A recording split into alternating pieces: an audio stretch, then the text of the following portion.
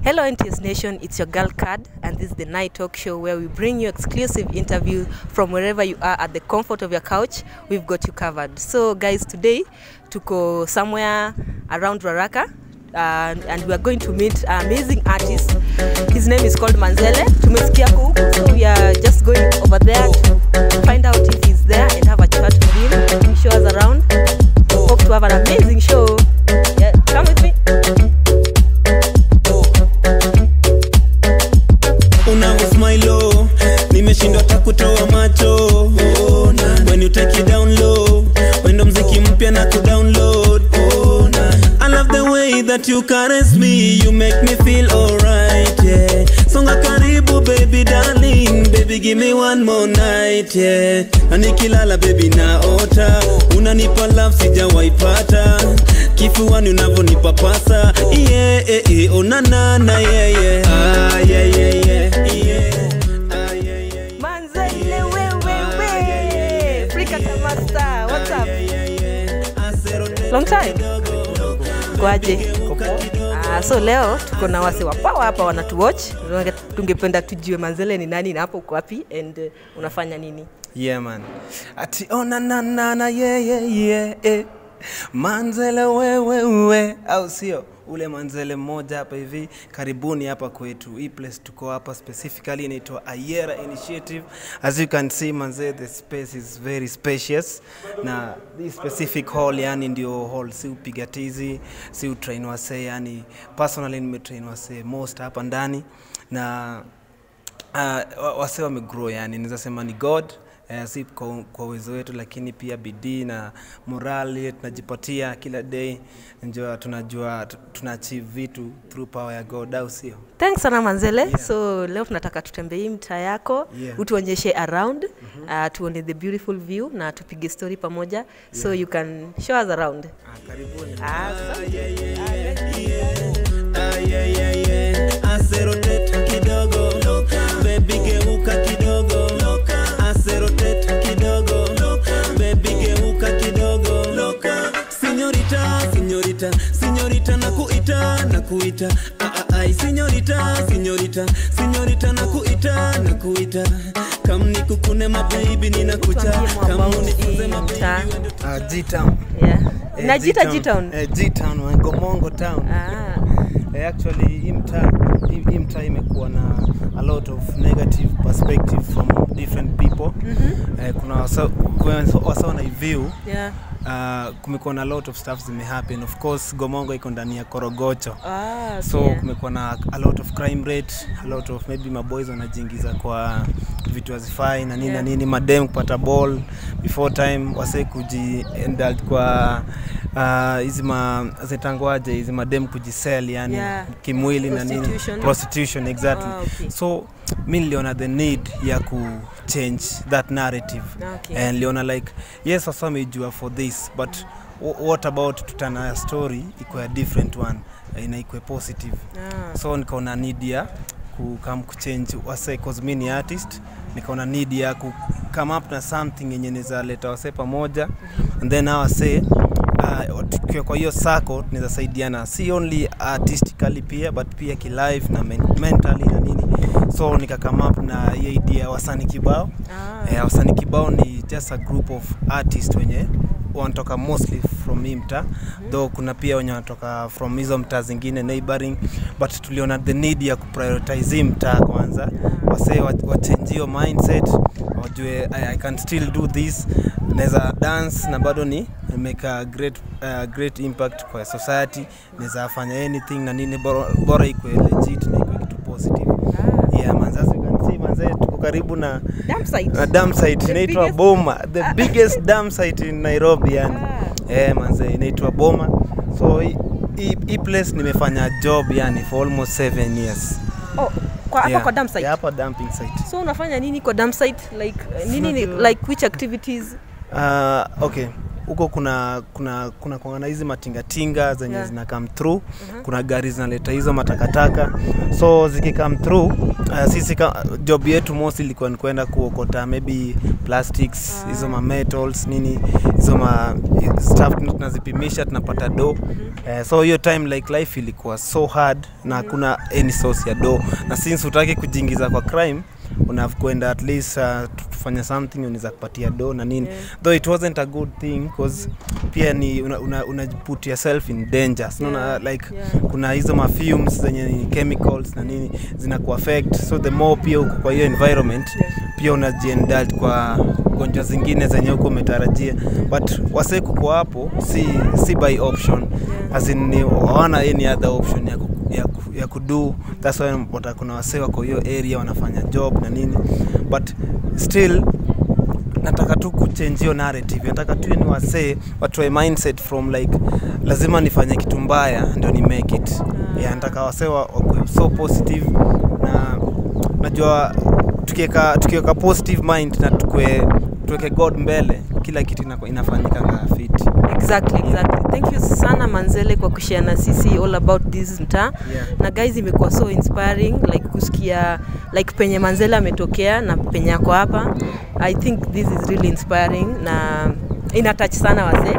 So Manzele, tungependa tu tukiendelea kutembea kwa mtaa. Juu umetuambia unafanya vitu mingi sana. Role yako kwa hii society ni gani Manzele? Your role in this society? Mi role yangu kwa hii society ni ku make sure that nime impact life ya wase positively, especially my youths wa mtaa.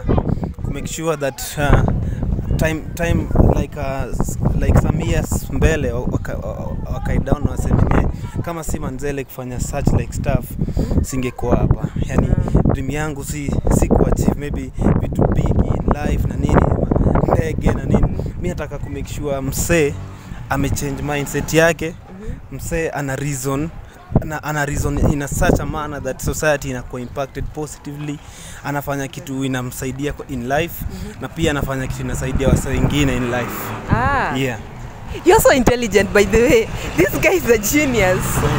And I feel like uko na lot kuofa kwa hii society. Na you have done a very amazing job. And that one we are not taking it for granted, by the way.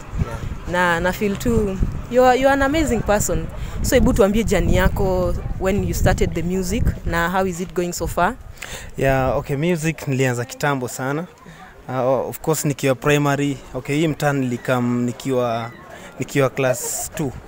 Class 2. Nikienda class 2 ndo nikamimta. Before then nilikuwa Nakuru. Okay, Nakuru. Nilikuwa Nakuru. So unapata nilikuwa naimba, nilikuwa nafanya muziki kwa chuo na nini, but it wasn't a serious music kwa sababu ukiwa mtoi bado hujui skills za kuandika ngoma, hujui venye unaweza project vocals zako zitoke right na nini. But saa unajipata tu na sing cause kuna ile passion ndani yako. So that's what I used to do.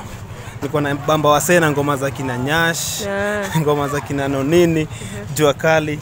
So nilikuwa shika hizo lyrics na waimbia na nini, but pia ndani nilikuwa nasema one time nizataka mimi mwenyewe nijiandikie songs zangu. At least nikuwe naweza pass something yenye na feel from within me kwa wasee. So with time too it happen, nilikam huko hii mtaa. Still bado life ilikuwa to hustle, tukua the same hustle until time nilifika class 6. So class 6 ndio pia nikapatana na some of the artists wenye pia walikuwa hii mtaa. Wengine walikuwa wanajiita Jembe Tatu. Tulikuwa nao hii mtaa. Big up manze, Jembe Tatu manze. Jembe Tatu, big up. Big up sana. So tukiwa hapo tulikuwa tunashare. Mostly we were doing gospel music. Gospel music. Because actually that time gospel music ndio ilikuwa inasema kwa industry ya Kenya. And then pia churches ndio zilikuwa the only platform ya kushowcase talent yako. So tulijipata tunafanya a lot of gospel music na nini. But I must say that maybe maybe iko direction yangu, or maybe God akuintend ni kwa hiyo line ya industry na nini. But still God amekuwa na mimi all along kwa hiyo journey because nilijiambia I don't need to do gospel. Ndio God akwe na mimi. I can still do anything. My God still akwe tu na mimi kama ni kitu legit na do.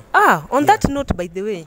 So umesema si lazima ufanye gospel ndio Mungu akupende ama, and then so which genre uli decide kufanya? Songe tu hivi kidogo. Which genre uli decide kufanya na why na nini li impact kulingana na venye tunaona mtaa yako?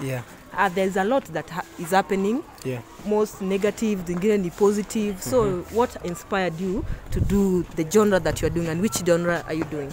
Okay, actually nikiwa naimba gospel, there is an artist mwenye ali-inspire in a way, anaitwa Daddy Owen. Daddy Owen alikame up na certain sound yenye by then haikukua kwa game, but ilikama ikapik vifit. Alikuwa anaita I think kapungala, alikuwa anaita hiyo style kapungala. So mimi nikasema one time I'll come up with my sound yenye inaweza define what I do, inaweza define hiyo Manzele sound na nini because kila time nilikuwa na sing sana nasema bro unaimbaje, hiyo style yako iko poa but ni style gani unaona? So nikiambia wasee hii ni kapuka, ni style ya Kenya. Zizi kapuka tunajua. So I had to come kwa drawing board na nika structure jina ya hiyo genre yangu nikaita Frikata. Frikata. So Frikata. Frikata is ni sema tu like niko Frikata imederive from two words, Africa na kusakata. Unajua one time tulikuanga country fulani inaitwa Philippines. Na hiyo time sino tulikuwa the only black people kwa hiyo competition. So like wasa wanajua like Africans kazi yao ni yani waizi jump to a song bila ku move na nini. So nikaona kama hivi ndio maybe wasa wanachukulia sisi kama African huko nje, sisi ni watu wa kusakata. Since mimi ni African, nika have to join those two words, nikaziname Frikata. So anything na do naweza fanya, naweza move, naweza juggle na hiyo style venye nataka, so long as it's just Frikata. Na talking of that, umesikia umekuwa di Philippines. Manzele, hebu tuambie your success story. Everything that you've been doing, na now your success story, because I feel like you part of Philippines, it's one of the success stories. So tell people that are watching some of your success stories. Actually, okay, before nilienda Philippines, we used to practice somewhere. Ndawapeleka hiyo base. We used to practice pamoja na jembe tatu na bro yangu anaitwa Arenian Sun. So tulikuwa tuna practice a lot. In that practice tulipata msee. Kuna msee tu alikuwa anapita tu around akitusikiza. Kuja akasema, "Hey, you guys manze, I like the way mnajidedicate kufanya hii stuff. So what I need, nataka kuna a certain opportunity mejipresent na ningetaka sana mkuendani." So it was like a competition yenye inafanyika Philippines, but ilikuwa people from different parts of the world wanna participate, mostly the youths. So it was like a competition, real competition. So like me personally nilikuwa selected kwenda for that to represent Kenya. So niliona this great opportunity. Nienda nionyeshe world the side of me and also what our country can offer. So me siku expect that inaweza kuwa a big deal for me. Actually it was my first time kupanda ndege, so kuna hiyo experience nilikuwa nayo. Experience ya ndege? Exactly, Heights, wewe si mwoga heights? Lazima ukwe mwoga for the first time yani. Lazima ukwe mwoga, but still nilikuwa nafurahia because naenda do what I love to do in another country.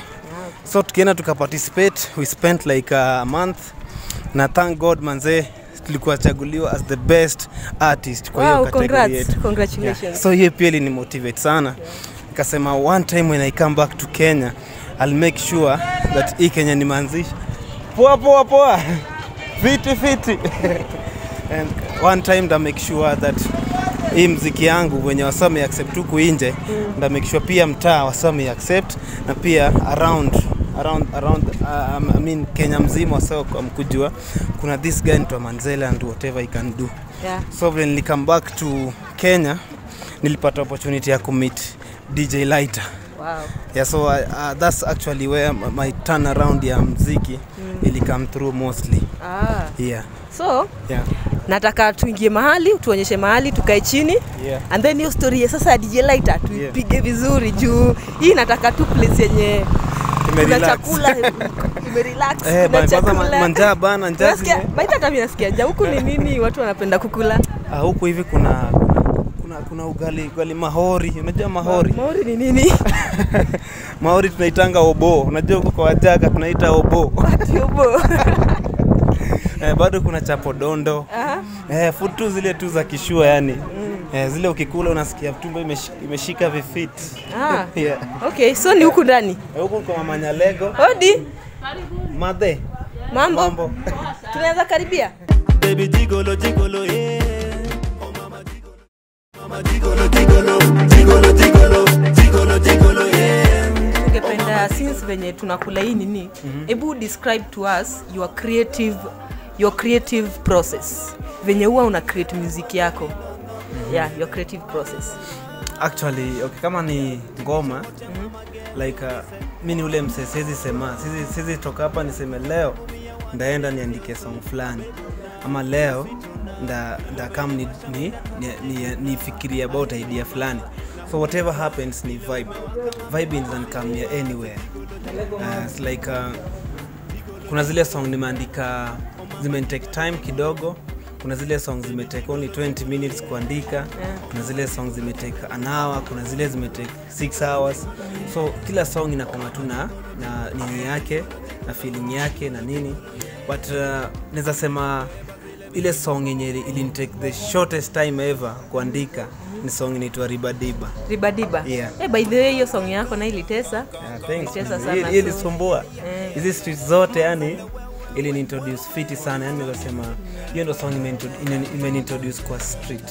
Okay. Street za mtaa yani ukienda Madare, ukienda Babadogo, ukienda wapi hata huko mtaa kwetu huko Ngomongo yani wase wengi walinikam kujintroduce sana ku accept that msanii through your song. Yeah, so nilisema that's one of my successful songs yani. Yeah. Na tulisikia kwa part of your success story, uli mention Genge Lyta na of course tumekuona ukiwork na Genge Lyta sana.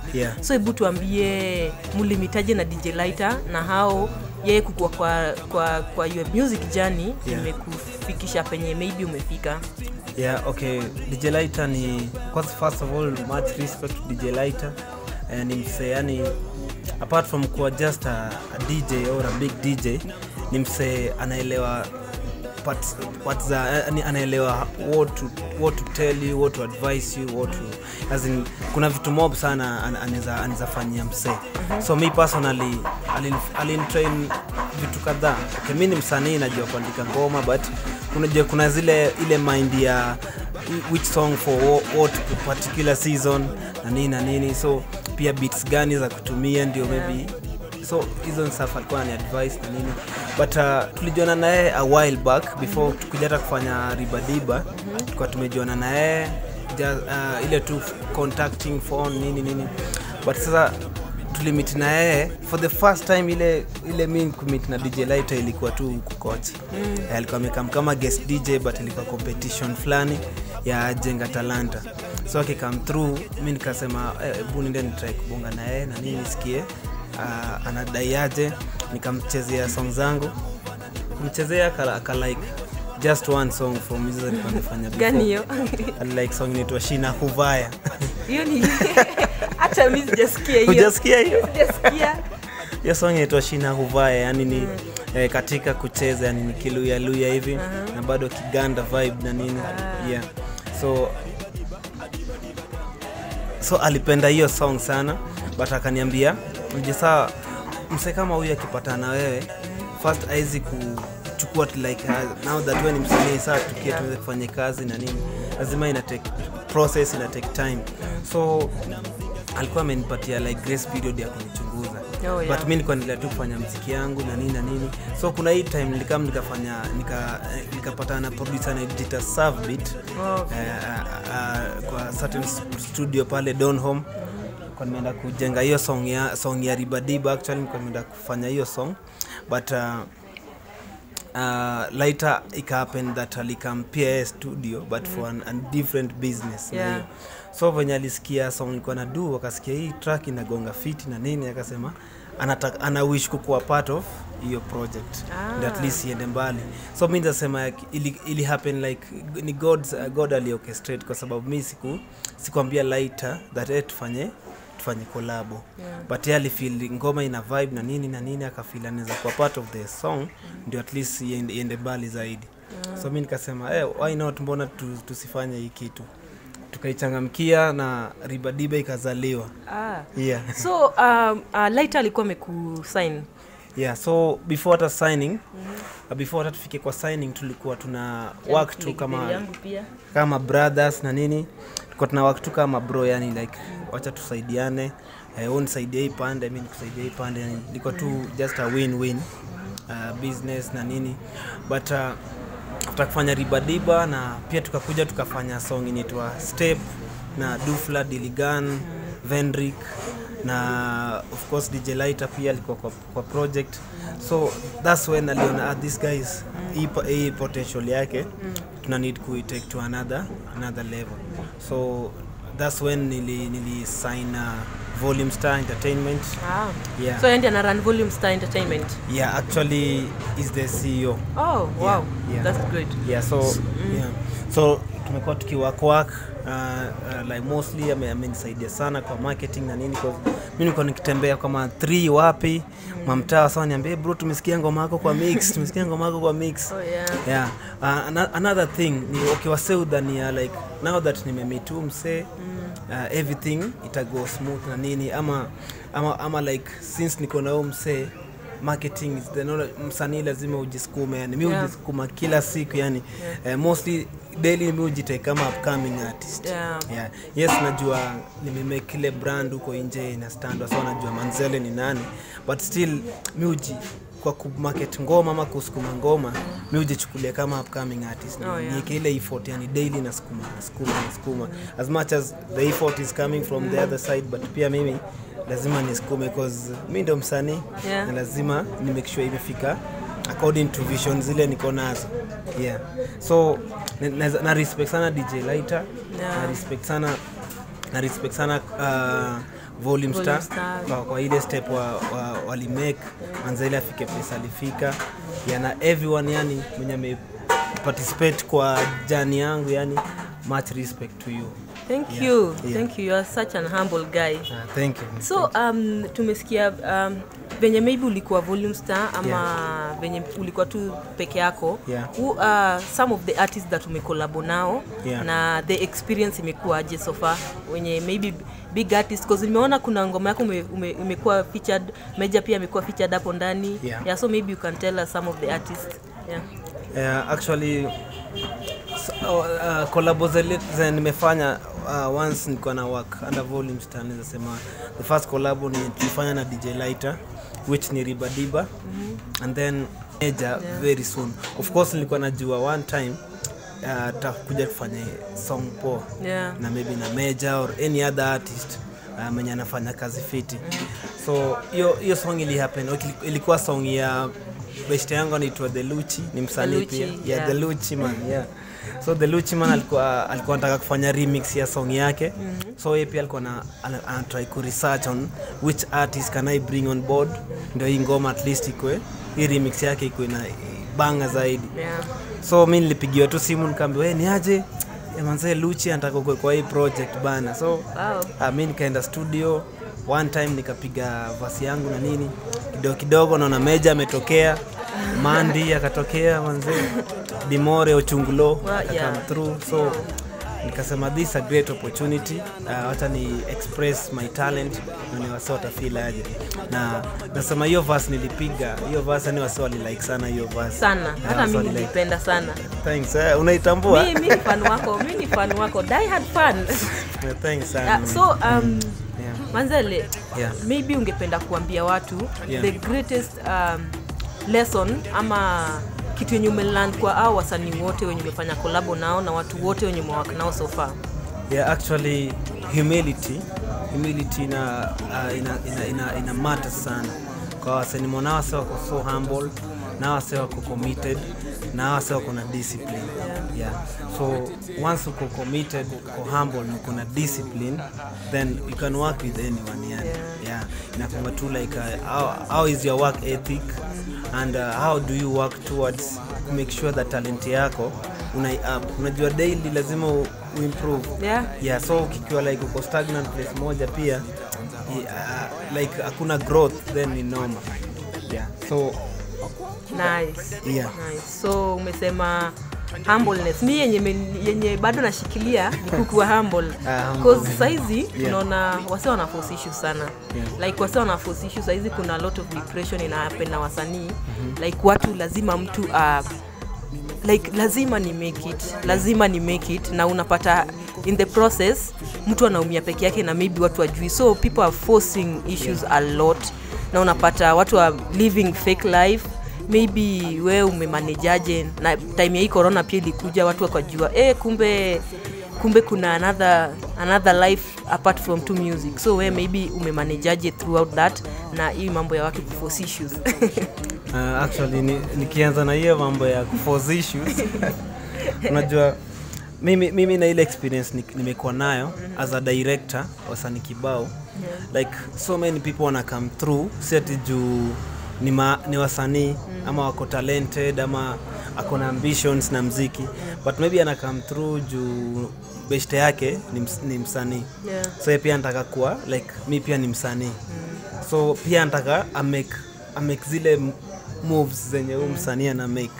Na unajua kwa hii usanii kuna vitu kadhaa sana zenye zinahitajika ndio msanii make it. Bado kuna grace ya God yenye lazima ukwe nayo ndio make it.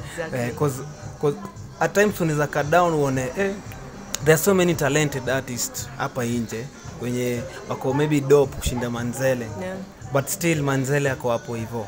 Set juu maybe juu mimi ni mnoma sana. Of course mimi ni mnoma. Wewe ni mnoma. Of course wewe ni mnoma. But kuna wase wa noma maybe hata kunishinda. But Beina kwanza kwa hiyo maneno. Beina Manzele ni mnoma. Manzele ni mdogo. Manzele ni hatari. Manzele ni mnoma. So like unapata msee anataka kukua maybe kwa ile shoe yako, unaona? Anataka kuwa mimi nataka kufika hiyo place Manzele amefika, unaona? Nataka nifike hiyo place, but kuna process and then kuna zile vitu lazima tu ufanye ndio ufike pia level fulani. So napata msee anajilazimisha kwa muziki na maybe yesi msanii. Msee labda anataka ku-own kitu fulani big yenye bado hawezi manage ku-own, unaona? Hawezi manage ku-own Lamborghini. Maybe kabla anze na bike.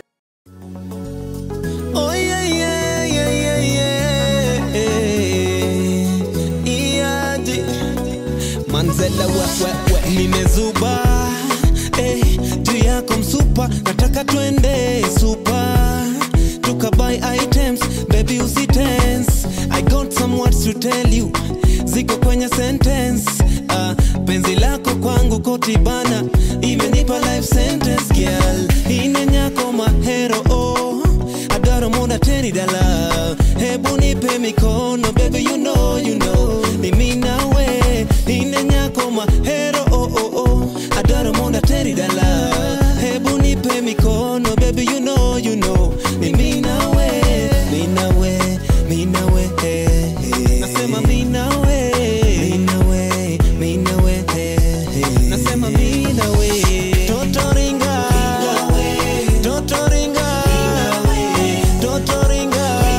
Nasema ringa juu ni mimi nawe. Toto ringa.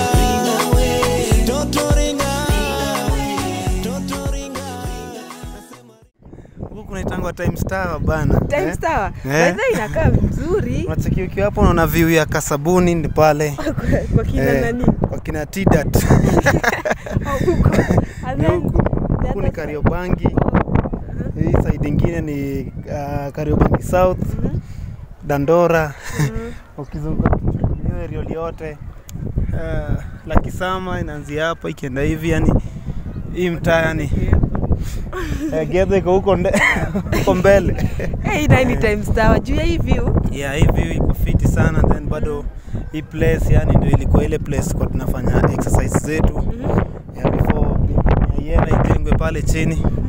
Yeah, hapa ndo tulikuwa tunafanya exercise. Yeah, balls, arrangement na kila kitu yani tulikuwa tunafanya hapa juu yani.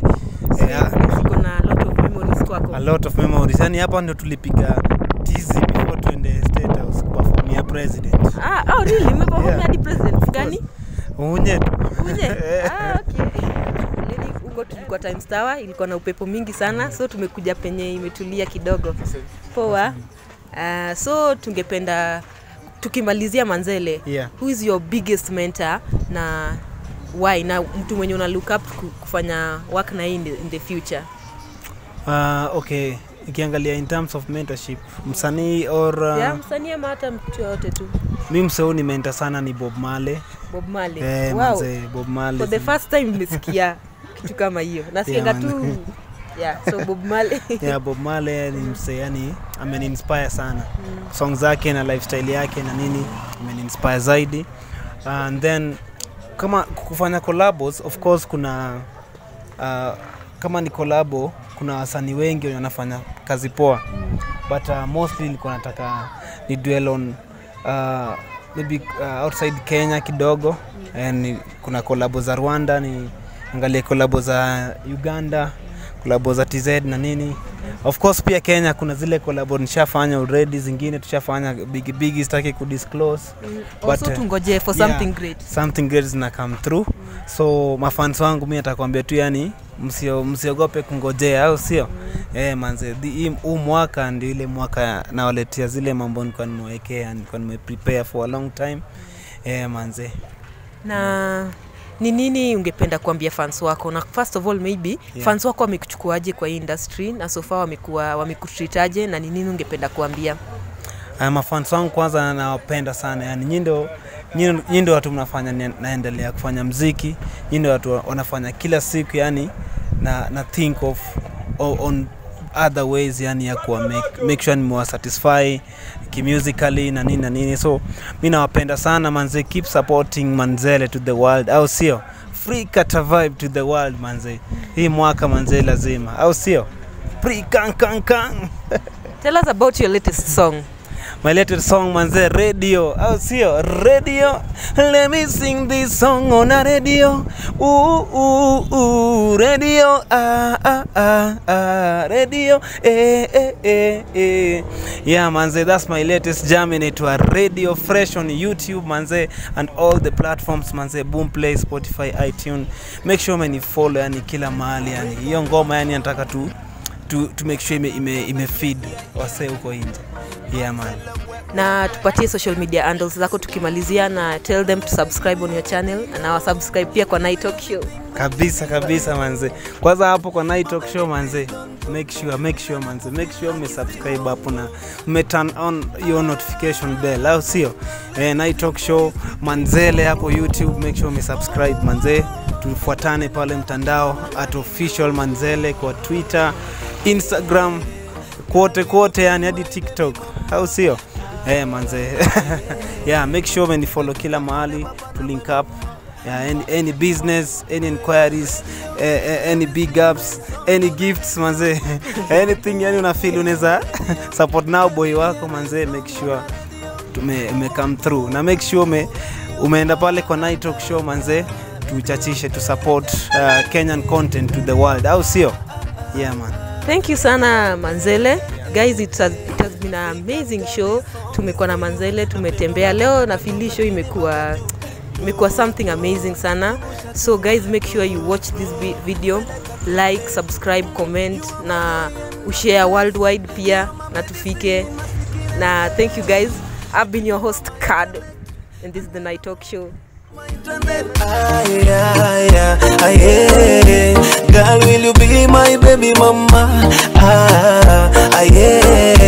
Twende tukaone baba na my mama.